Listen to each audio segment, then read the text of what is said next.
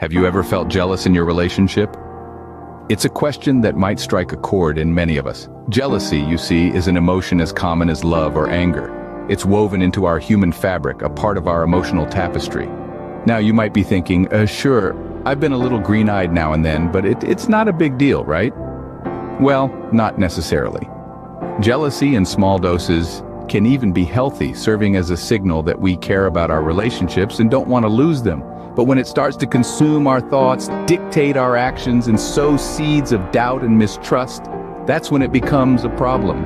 Yes, jealousy is a common emotion, but it's also a complex one. It can be a cocktail of fear, insecurity, anger, and sadness. It can be triggered by a range of factors, from a partner's interaction with someone else to our own insecurities or past experiences. It can make us question our worth, doubt our partners, and even sabotage our relationships. The key to navigating jealousy, like navigating a stormy sea, is understanding. Understanding that it's a normal emotion, not a sign of weakness or a character flaw.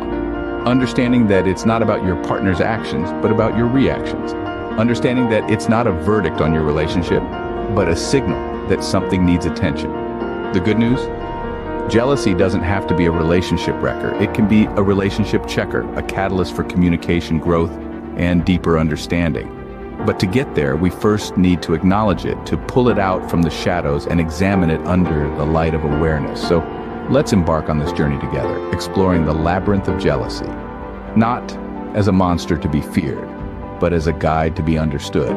Let's strip it of its power to harm and instead harness its power to heal and grow. Because understanding jealousy, my friends, is the first step to dealing with it. Ever wondered what causes jealousy in the first place? We all have, haven't we? It's like a puzzle, a mystery, and we're the detectives trying to crack the code. So let's put on our detective hats and delve into this further. Jealousy, like any other emotion, doesn't just appear out of thin air. It's rooted in something deeper, something more complex. One of the most common sources of jealousy is past experiences. Perhaps you've been hurt before, betrayed, or let down. Those memories can stick around like an unwanted house guest, and they can trigger feelings of jealousy in your current relationships. Then there are insecurities. We all have them, don't we? Those little nagging doubts that whisper in our ears.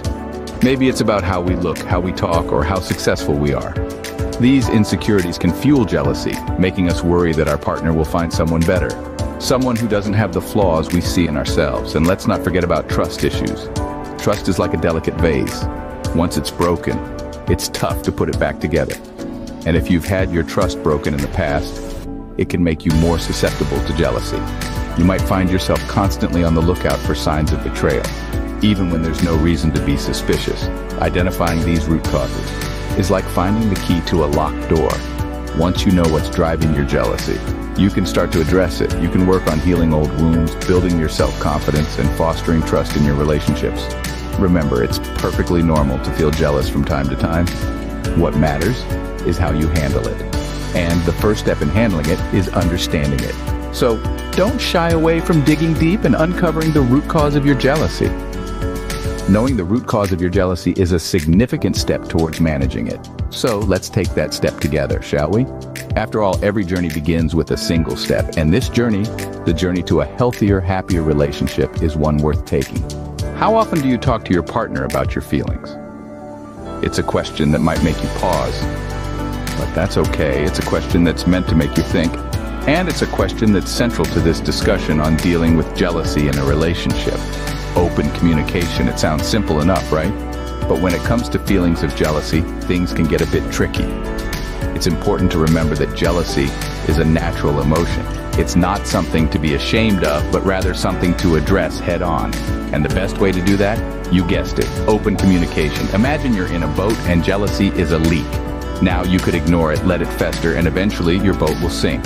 Or you could face it, patch it up, and sail smoothly. Open communication is the tool that helps you patch up that leak. It's the key to understanding each other better and strengthening your relationship. So how do you communicate feelings of jealousy without causing further harm? Start by expressing your feelings without blaming your partner. Use I statements. Instead of saying, "Do you make me jealous when you..." Try saying, "I feel jealous when..." It's subtle, but it shifts the focus from your partner's actions to your feelings. Remember, it's not just about talking, but also about listening. When your partner speaks, listen to, understand, not to respond. Listen without interrupting, without planning your rebuttal. Just listen. And finally, be patient. Open communication is a journey, not a destination. It takes time and practice, but the rewards are well worth the effort. It's also important to remember that it's okay to seek help.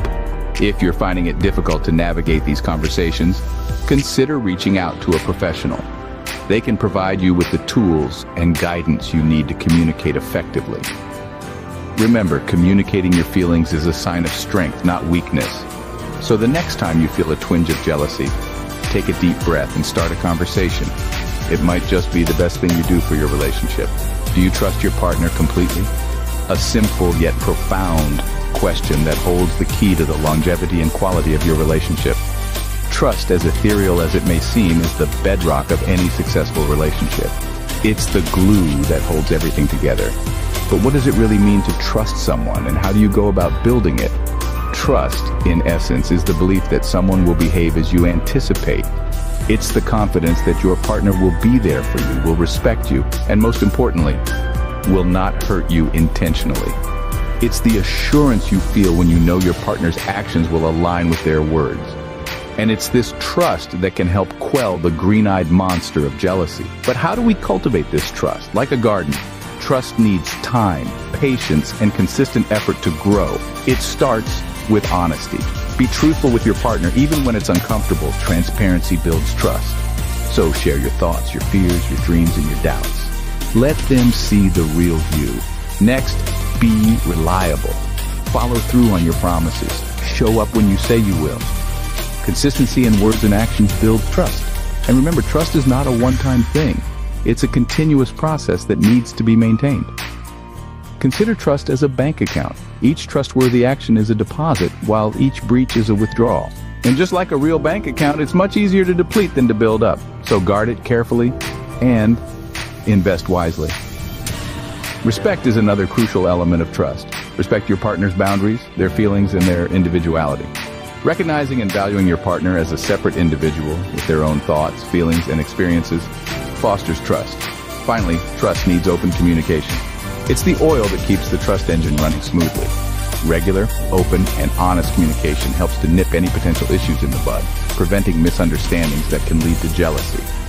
A solid foundation of trust can help keep jealousy at bay. So let's start building that foundation today, because trust, once established, can be the most beautiful and powerful aspect of a relationship. When was the last time you did something just for yourself? In the whirlwind of life and relationships, we often forget a vital piece of the puzzle: self-care. This is not just about bubble baths and spa days. It's about nurturing your interests, passions, and even your solitude.